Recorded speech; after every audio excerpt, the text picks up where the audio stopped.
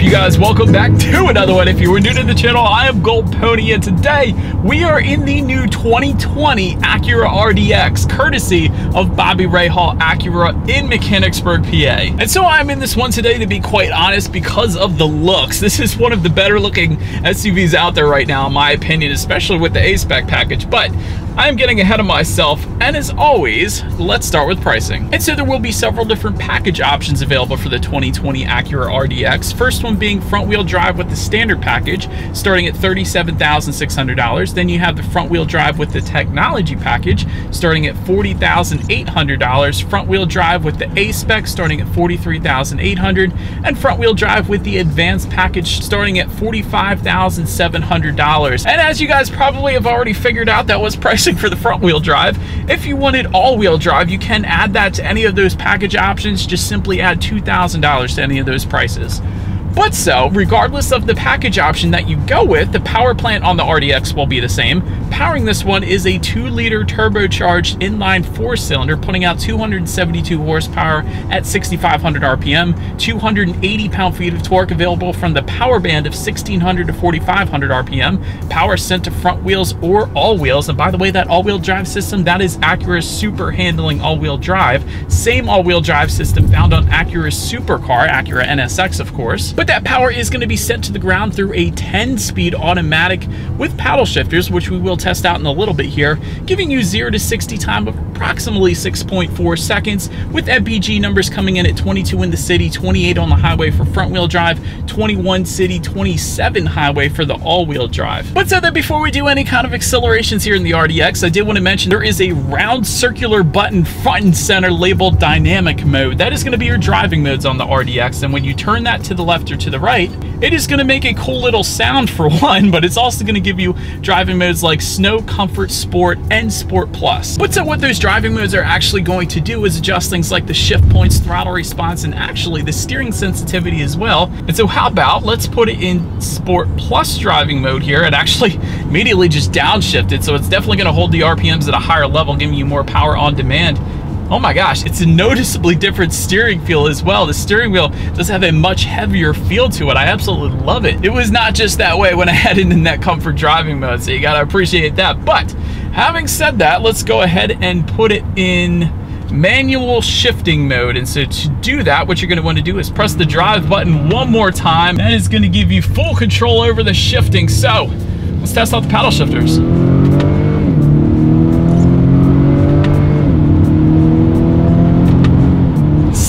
Delay. Not bad though. It's just an ever so slight delay. So with the RDX, I probably wouldn't mind playing around with the paddle shifters. They're really not all that bad. Definitely going to be useful though when it snows as well. You can use the paddle shifters to do some engine braking rather than actual braking when you're going downhill. So they're there for that as well. But acceleration was actually quite impressive too. Definitely no issues merging onto the highway. And personally, I didn't notice any turbo lag or anything like that either. So sometimes with turbocharged engines, you run into that where it's a little slow off the start, but this particular turbocharged engine felt just fine to me. But so then, as always, to go along with that acceleration, braking is equally important. And so up front, you will find 12.4-inch ventilated front discs, in the back 12.2-inch solid rear discs. And overall, as far as the braking feel goes, once again, kind of just like the TLX, there is a slight delay. I guess you could say it's kind of spongy would be a word I could use. So what I'm essentially saying is you have to press down the brake pedal a little bit further than you do in most other manufacturers to get it to stop. But having said that, once you get to that braking point, there definitely is no issues with bringing the RDX to a stop. It's just you have to press down a little further. Then touching on suspension and handling, up front you will find a McPherson strut front suspension. In the back, a multi-link rear suspension. Also, if you go with the advanced package at least, you will get an adaptive damping system where it monitors each shock absorber individually and adjusts the suspension based on not only road conditions but your driving style as well. So that is not only going to give you a smoother ride, but it's also going to firm up the suspension during heavy cornering, giving you a little better handling as well there. And again, as far as the steering feel goes, if you have it in that Sport Plus driving mode, It is excellent in my opinion. If you wanted a looser steering feel, you do have those other drive modes as well, so they're going to be there for you. So the RDX really does adapt to you. You can really make it your own, so that's kind of cool. And so as far as ride quality goes, we do have the technology package today, so even without that adaptive damping system, ride quality is definitely fine for me. No issues with the RDX soaking up Pennsylvania's road imperfections in this drive today, at least. And as far as cabin noise goes, definitely no issues there either. The only noise I'm really hearing is the air conditioner on right now, but that's about it. And that's partly due in fact because the RDX does come standard with an acoustic glass front windshield, so that's going to absorb a lot of the exterior sound right there. And actually, if you go with the advanced package, more is added to that, including acoustic front side glass as well for an even quieter ride. So that's part of the reason why the RDX does have a nice quiet cabin inside here. But then touching on visibility a little bit, I can see perfectly fine out the back. I will say in the back two upper corners there, you usually don't see those corners protrude down a little bit like that on SUVs, but then again, that's partly due in fact because this one does have a nicer shape. So really it's a smaller SUV, so you're not going to have any issues with visibility anyways. But now I keep mentioning the styling on this 2020 RDX, so what do you say? Let's take a look starting up front. But actually first I wanted to mention there is one new color option for the 2020 RDX, being premium white pearl. But now having said that, to the sides you will find dual eye LED headlights that will come standard. LED fog lights are actually going to be found just below if you went with the A-Spec or the advanced packages. A-Spec is actually also going to add a revised front bumper as well as some dark accents around the headlights as well, again contributing to its more aggressive appearance. Then making your way to the side, you will find power adjustable heated side mirrors with LED integrated turn signals, and zooming out a little bit, there are also chrome window surrounds for all packages but the A-Spec package, because with that one of course being a sportier package, it is going to have black window surrounds there. But take a look down at the wheel setup. 19-inch alloy wheels will come standard with the standard, technology, and advanced packages. They are going to differ slightly in design, but same wheel size though. And then the A-Spec package is going to be the one package option that is going to bump that wheel size up to 20 inches. Then make your way to the back. There is a rear spoiler with an integrated brake light that will come standard. Just below that, a rear window wiper. And one of the cooler features, just because of the name that Acura assigned it, is LED illuminated dragon tail taillights. So just because they're labeled dragon tail just makes them so super cool back there. And below it all, dual exhaust outlets with chrome tips, so you guys know what we have to do next. As always, here is that exhaust clip.